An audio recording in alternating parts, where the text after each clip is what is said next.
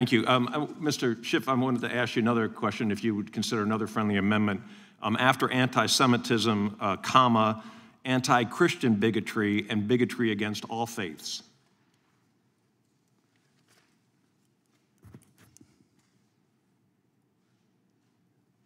I would say to the gentleman that I would be happy to accept an amendment that also refers to domestic terrorism motivated by all forms of bigotry, including that against members of any faith.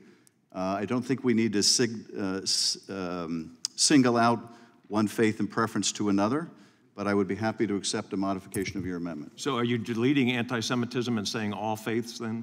I'm not deleting anti-Semitism because that has been a unique scourge which is on the rise.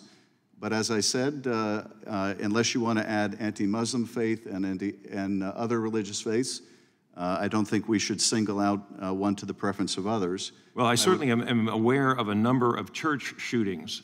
There are some, I'm aware of shootings involving Sikhs and some mosques, but the number of church shootings exceeds those of shootings at other religious facilities.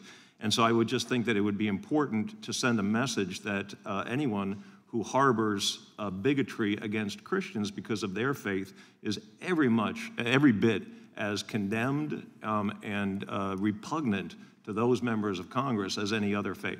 Well, I agree. It is as repugnant as crimes against other faiths, and I would be happy, as I said, to accept a friendly amendment that includes all faiths. If that is the gentleman's intent, I'm happy to accept it.